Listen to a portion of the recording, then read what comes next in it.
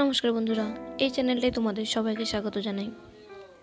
আজকে আমি যে বিষয়টা নিয়ে আলোচনা করব সেটা হচ্ছে রিমোট সেন্সিং অ্যান্ড জিআইএস এর যে সমস্ত কোয়েশ্চেন পেপারগুলো এসেছিল বিগত বছরে, সেটা নিয়ে আমরা কিন্তু আজকে আলোচনা করব। পেপার হচ্ছে CC12 5th semester BSc honours. Full marks এখানে দেখো 40 নম্বরে রয়েছে, সময় রয়েছে 2 ঘন্টা। তো চলো আমরা দেখিনি কী কী কোয়েশ্চেন এসেছিল গ্রুপ এ থেকে। বলেছে answer any 5 questions from the following. 5 × 2 10 number রয়েছে। তো প্রথমে যে কোয়েশ্চেনটা এসেছিল ডিফাইন ইলেকট্রোম্যাগনেটিক স্পেকট্রাম। ইলেকট্রোম্যাগনেটিক স্পেকট্রামের সংজ্ঞা দিতে হবে। 2 নম্বরে বলেছে what is standard false colour composite, FCC কি। 3 নম্বরে হোয়াট ইজ সোয়াথ, সোয়াথ এর ডেফিনেশন তোমাদেরকে দিতে হবে। 4 নম্বরে বলেছে right two character of active sensor. Active সেন্সরের যে দুটো বৈশিষ্ট্য দিতে হবে 2 নম্বরের, অর্থাৎ সংজ্ঞা দেবে এবং তার একটা এক্সাম্পল দিয়ে দেবে। তারপরে দেখো যেটা দিয়েছে what do you mean by spatial এবং নন স্পেশিয়াল ডেটা। মানে স্পেশিয়াল এবং নন স্পেশিয়াল মানে স্থানিক যে সমস্ত ডেটাগুলি রয়েছে তো সেগুলো কি, এবং তার একটা এক্সাম্পল তোমরা দিয়ে দেবে। এরপর বলছে হোয়াট ইজ DBMS। DBMS এর ফুল ফর্ম তোমাদেরকে লিখতে হবে। 7 নম্বরে বলেছে mention the errors associated with GPS. মানে জিপিএস এর সঙ্গে কি কি এরর্স থাকে তো সেগুলি তোমাদেরকে মেনশন করতে হবে। এটা তোমাদের জিপিএস এর যে চ্যাপ্টারটা রয়েছে ওখানে থাকবে।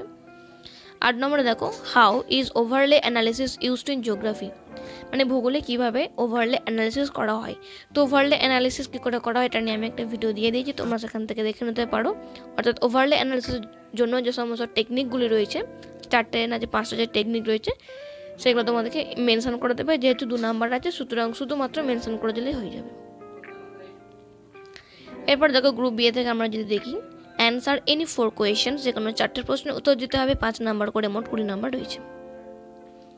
প্রথমে যেটা রয়েছে দেখো 9 নম্বরের write down the principles of image interpretations. মানে ইমেজ ইন্টারপ্রিটেশন যখন আমরা করি তার কী কী প্রিন্সিপালগুলি আছে সেগুলো লিখতে হবে। 10 নম্বরে বলেছে distinguish between সানসিনক্রোনাস and geostationary satellite. এটার পার্থক্য দিতে হবে। এরপরে দেখো বলছে briefly describe the spectral signature of vegetation and water.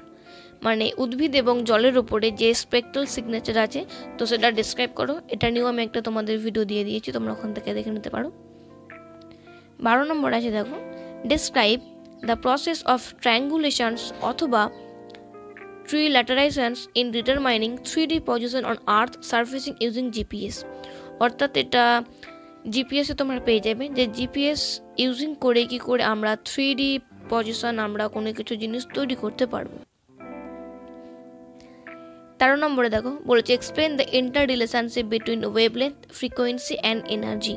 অর্থাৎ ওয়েভলেন্থ ফ্রিকোয়েন্সি এনার্জির মধ্যে কী কী ইন্টার রিলেশনশিপ আছে তো 3টেকে সেটা লিখতে হবে, কী কী সম্পর্ক রয়েছে একে অপরের সঙ্গে। 14 নম্বরে দেখো বলেছে explain the inter relationship between black body and real body এমিটেন্স through কিরচফ ল। এই কিরচফ ল এর অনুযায়ী ব্ল্যাক বডি আর রিয়েল বডির মধ্যে কী রিলেশনশিপ রয়েছে। নেক্সট আমরা যদি কোয়েশ্চেনে যাই গ্রুপ সি থেকে দেখি আমরা কী কী এসেছিল।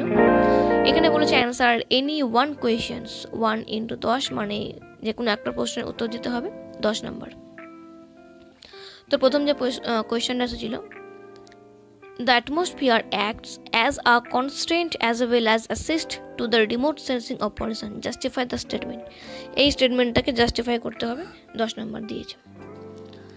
16 নম্বরে বলেছে give a brief account of digital classification of satellite image. Satellite ইমেজের যে ডিজিটাল ক্লাসিফিকেশন সেটা ডিসকাস করতে হবে এবং highlight the advantage and disadvantage of digital image classification over visual techniques. Visual টেকনিক্সের ওপরে ডিজিটাল ইমেজ ক্লাসিফিকেশনের অ্যাডভান্টেজ কী কী আছে আর কী কী ডিসঅ্যাডভান্টেজ আছে সেটাকেও কিন্তু হাইলাইট বা ডিসকাস করতে হবে। তো এটাই শেষ কোয়েশ্চেন ছিল গ্রুপ এ, গ্রুপ বি, গ্রুপ সি। এই 3টে থেকে রিমোট সেন্সিং কোয়েশ্চেন এসেছিলো। আমি আগের একটা ভিডিওতে রিমোট সেন্সিংয়ে আমি একটা ইউনিভার্সিটির বর্ধমান ইউনিভার্সিটির কোয়েশ্চেন পেপার দিয়েছি, তো তোমরা সেখানটাও দেখে নিতে পারো।